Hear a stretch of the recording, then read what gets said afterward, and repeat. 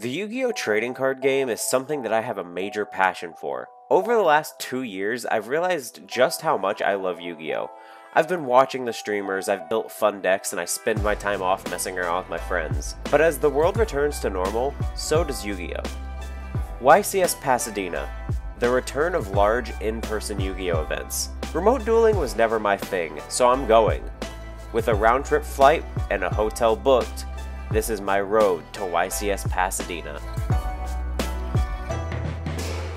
Happy after Thanksgiving, everybody. Happy after Black Friday. Hopefully you got your fill of food and throwing hands with strangers, because now we all have to go back to fucking work. Didn't actually think I was going to upload this week because this is the second year in a row where I haven't got to see my family on Thanksgiving for certain reasons. And that left me kind of depressed, so I, made food for myself and did nothing. But then, one of the greatest things that could ever happen happened to a man. Part 6, Jojo, let's fucking go.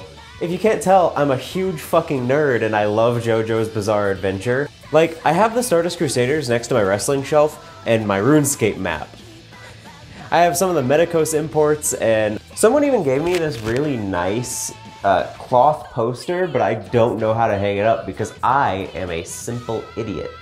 Now, I know the basics of Part 6 for JoJo, but I'm a Yu-Gi-Oh! Player, so I have no reading comprehension, so I actually haven't read it yet, so I'm very, very excited to see it animated because I get to continue the story of JoJo. Okay, so onto the actual Yu-Gi-Oh! Part of the video. I've been to 2 locals in the past 2 weeks. I actually got my deck completed, got the bird calls in, got everything that I actually needed to play, and I haven't recorded a single match. Why is that? Well, my locals is frequented by Robbie Cole and gang, and it feels very awkward trying to record something in front of someone that literally has 1,000 times the subscribers that you have. It's insanely, awkward. So both Robbie and his friend were playing Sword Soul, and over the last 2 weeks, those are the only 2 people that have actually beaten me. So the good news is that I've only lost 3 matches out of 10 rounds, which is insanely good because I've beaten some decks like Despia, Flunder, other Tri-Brigade players, Drytron, so it's been it has good results. My deck's fine. It's just struggling to beat that Sword Soul match. The bad news is those losses made it so I didn't get tops either week, and those really cool Kaiba Yugi trophies were out. So I'm really disappointed I missed one. I have a first place Kaiba one sitting over there, but it's always nice to add more. The other part of the bad news is that everybody that got to open packs pulled extremely well. Like, depressingly well. Also, I can't really tell if it's because I don't know how to play against Sword Soul or my opponents just open up better than me. One of my opponents opened up Ghost Mourner, Imperm, Ash Blossom, Ecclesia, Longyun. What the fuck am I supposed to do against that? Apparently you don't need to play Droll and Lockbird, just individually hand trap every Lyrilisk effect that I activate and you win the game.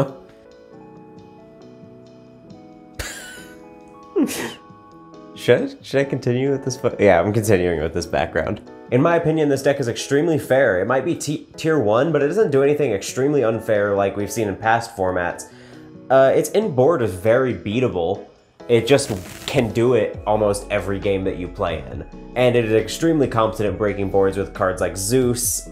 Like, Nightingale is such a house in itself that I've OTK'd people with Nightingale by itself. I literally attacked 7 times directly because of the card Bird Sanctuary. I cut it from my list, but my whole end board is outed by a single Dark Ruler no more because I'm missing a certain card that I have on the way because I've realized my mistake of not playing it. I mean, I do get some brick hands, but they look more like this instead of like this.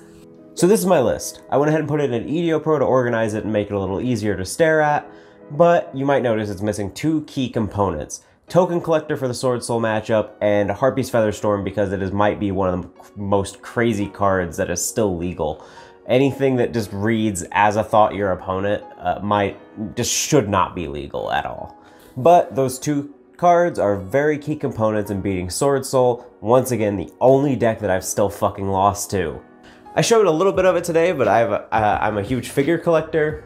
because I'm a huge fucking nerd. But I can thoroughly go over every wrestling figure that I have, every anime figure that I have, and every Dragon Ball figure that I have. But we'd have to do that in another video. I'm not gonna dedicate any amount of fucking time to that. But that's really it. Another short one. It's really just to not cause me much stress on my already slipping sanity.